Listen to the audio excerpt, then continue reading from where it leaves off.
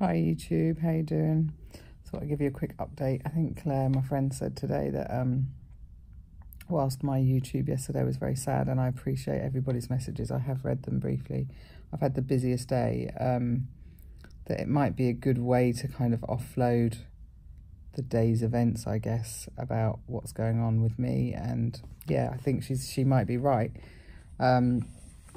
Today's been a typical roller coaster. Firstly, I must talk about my daughter, Chelsea, who is just, I wouldn't be here right now if it wasn't for her. She has totally picked up the baton of being my absolute rock at a time like this.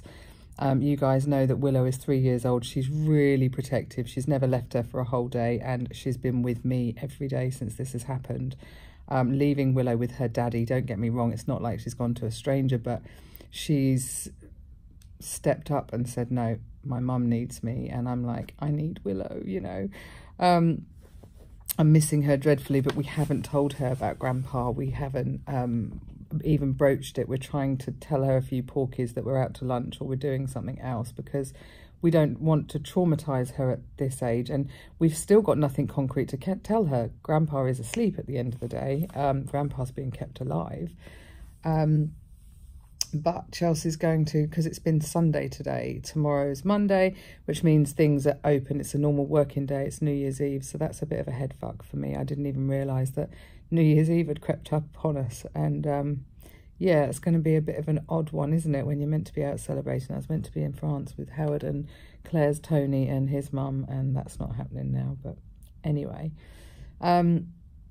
so yeah, today started major busy. Howard has had 6 people come and visit him. I've spread it out over the day. His uncle Mark came, his son David came, Phil and Liz, there's lots of people. And I knew it had to, I knew it had to happen. Don't get me wrong. If I didn't want people to come here, that's my call also. And I have every right, I guess, to be able to say, no, I'm done. But I'm not going to do that. I think if people love Howard as they do, and that people really do, and I'm drawing so much comfort from that nobody's got a bad word to say about my husband, and everybody's just totally shocked and devastated for me and for him. And the prayers that have gone on around the world has blown me away. The messages and the offers of help have blown me away. Even the offer of a Reading taxi, Paula, thank you. At a time like this, human beings truly do pull together, don't they? And I'm not used to that outward kind of pouring of love and emotion from other people, because I don't ask for help. And, in this instance, it's a prayer I'm asking for and a miracle. And lots of people are sending me messages saying they do happen, and I really hope that they do. Howie had they reduced his sedation again today, and I was there talking in his ear while they were reducing it, and he had some bigger movements today. He's been having seizures when they take the sedation away, and he had some bigger movements, and I saw him yawn twice, and I actually took it as a really good sign. And I sort of smiled a bit and thought, oh, I felt like for the first time, maybe there's a bit of hope. Maybe he will come back to me. It was just a glimmer, something to grab onto. And I came away, and then I said to the doctor, that was good, wasn't it? He moved his hands in a different way, or he moved his arm, and the doctor said it wasn't good at all, Jan, that's worse. And I was like, oh shit. When you kind of go up and then down. And we had to, Howard had a pump fitted for he was insulin dependent, and the doctor asked me yesterday, could I access his pump and the app on his phone? I said, yeah, I'll try. Anyway, absolute nightmare trying to get passwords and bits and pieces. But yet again, Chelsea just completely, I started the phone call, and about 3 minutes into the phone call, I just wanted to smash the phone.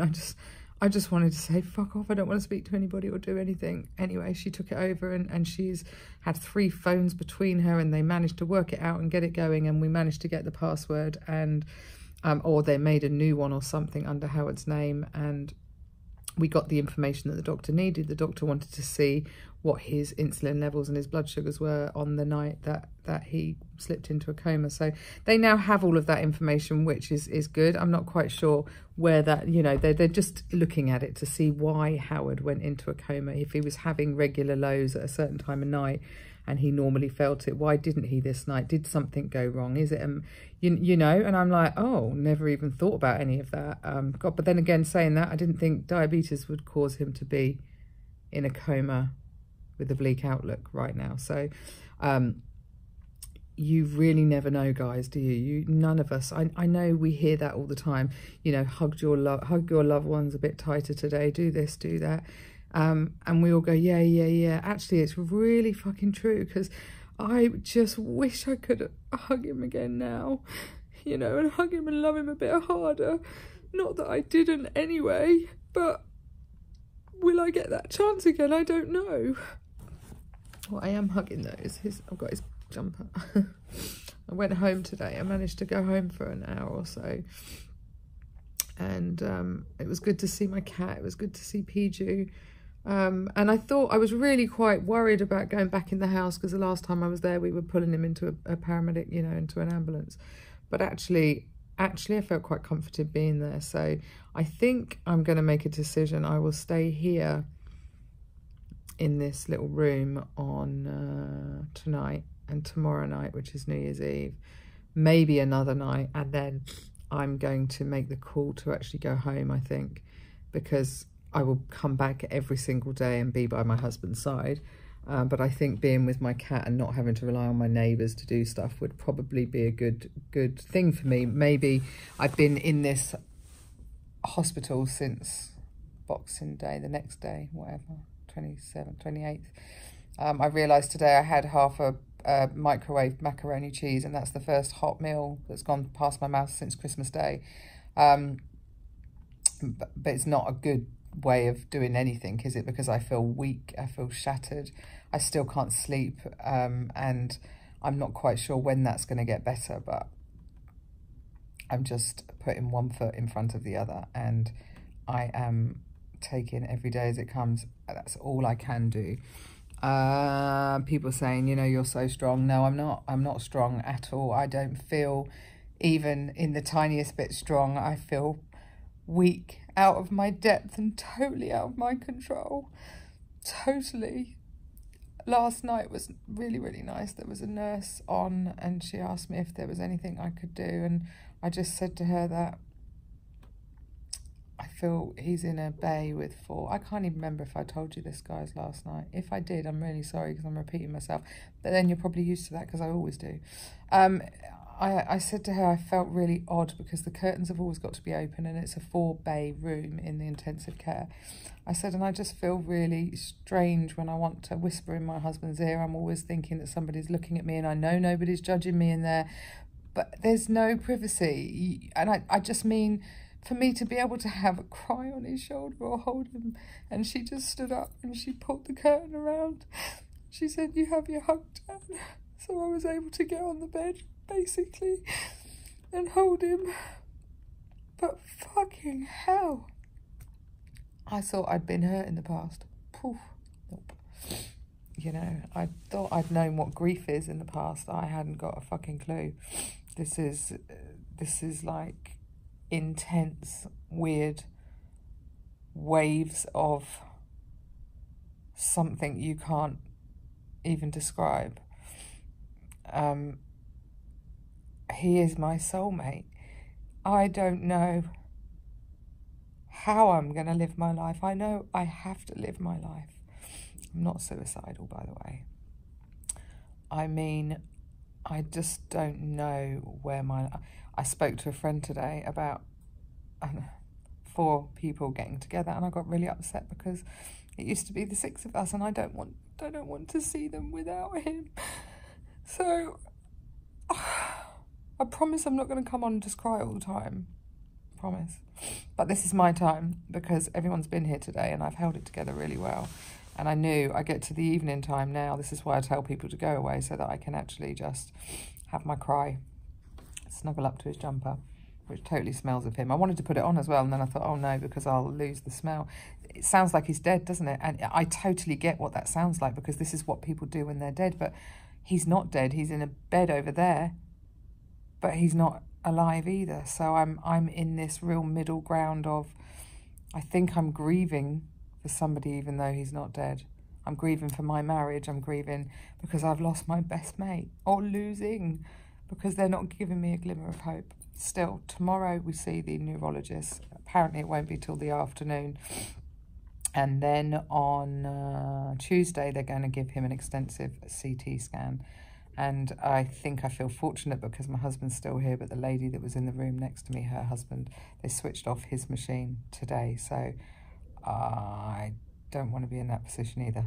You know, you're like, far out. This is one crazy motherfucking roller coaster of a ride that I don't want to be on, but I don't have a choice, you know. And as horrible as it is, if the shoe was on the other foot, Harry would be by my side too, and I know that. So I'm actually in bed at 11:15. I think I've said my goodnight to him now. I don't think I need to go there again now. I'm going to have a drink, try and upload this, and actually try and get some sleep, try and get more than a few snatched minutes. As you can see, my eyes are looking like I've done 10 rounds of Mike Tyson. I'll end up with no friends because I found myself really snapping today, and I am grateful for everything everybody's doing, but I think today might have been too much with people. I think I don't need days like that, and definitely need evenings on my own. I think I told you, didn't I? Chelsea's coming to stay with me New Year's Eve, which I think is going to be a good idea, because I have a feeling I'm going to struggle tomorrow night with Harry not being near me for the first time in 20 years, so on a New Year's Eve. And I probably will have some Prosecco in my room in the hospital. Might even go and drip a little bit on his lips, who knows. Are we like that? Anyway, thanks for listening, and thanks for all your support, and your prayers are really, really appreciated. You keep praying for him, you know, and I'm even praying. I'm starting to make friends with him upstairs. I've stolen that from Claire. Did you like that, Claire? I stole that from you. Anyway, take care, people. Thanks for watching, and thanks for all your love and support. It does mean an awful lot. I said that yesterday, like, I didn't come on here for your messages, but actually I scroll through them, and it's a really nice, it's actually a distraction from whatever I'm thinking or feeling at the time. So I do appreciate all of them and all of you. So I will update you as much as I can, if you don't mind me looking like a hot mess and an ugly crier.